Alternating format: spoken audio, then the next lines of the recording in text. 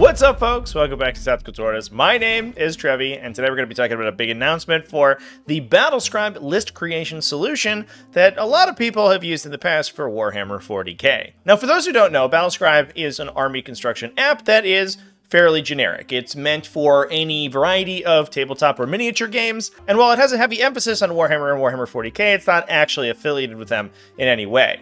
In fact, the app itself hasn't really been updated in the last couple years. All of the Warhammer and 40k datasets are maintained by an independent team of volunteers, and there's been some drama about that. You can pay to unlock additional features, however, the app itself has not been updated in many years, and the developer, while retaining all of the profits from these subscriptions, is essentially AWOL. A couple months ago, the app was actually taken down from a lot of app stores due to the fact that it hadn't seen an update in a long time, and the developer came back, made a big speech about how they were going to continue to update the app, changed the version number so it could be reinstated on app stores, and then disappeared once again.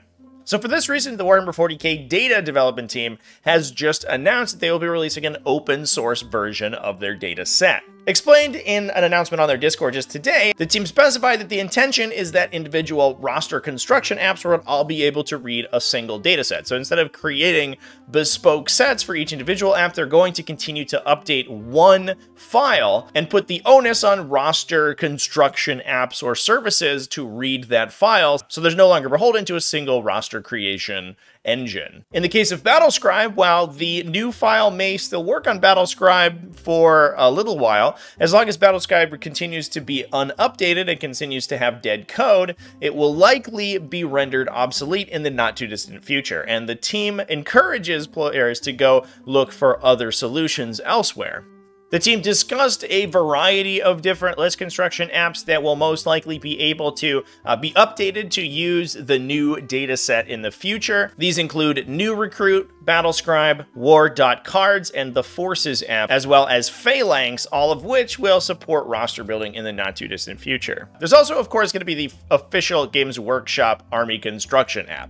But given Games Workshop's failures with digital formats in the past, we can maybe expect that to be hit or miss. If it's good, then that'll be an additional alternative to add to the pile, but if it's bad, at least we're going to have this fallback to use. Now, while I couldn't find information on all of these army construction apps, it looks like there is going to be a wide variety available if and when Battlescribe moves out of date, and it's probably a safe bet to start to migrate your list construction to a new app as soon as this new file set is released. So on the whole, the Warhammer 40k data file team is basically separating themselves from Battlescribe officially. They're no longer going to be the Battlescribe 40k data developers. They're going to be a more open source, independent organization. And this organization will theoretically be able to interface with multiple different army roster solutions. Battlescribe has been a staple of the Warhammer 40k community for years now, and this is a huge change for the community, but with the continuing lack of updates to Battlescribe and the fact that the service continues to seem outdated and difficult to use, I think it is a step in the right direction.